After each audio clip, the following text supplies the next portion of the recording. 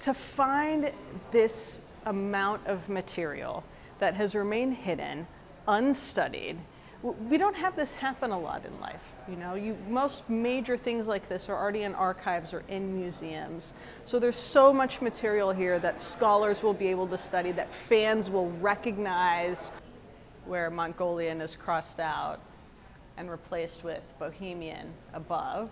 And he's just getting the things out, you know? You see the lyrics right there. Is this the real life, or is this fantasy? So he's kind of already writing this down. We've heard some people speculate that it was really 5 or 6 songs kind of smushed together. But these manuscripts show that it was one single story arc that he planned out that way, very carefully orchestrated. He wanted the operatic section to be here. He wanted this to be here. The type of vocabulary he was playing with. So he initially thought maybe Mongolian Rhapsody would be a good title, and then he scratched it out and changed it to Bohemian. At the top of that page is Christmas Day, Christmas Day 86.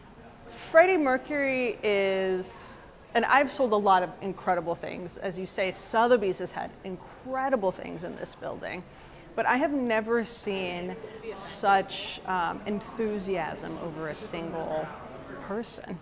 You know, I think he was a very singular person in that he was totally fearless about being who he was, and that's why he's been so inspirational to people.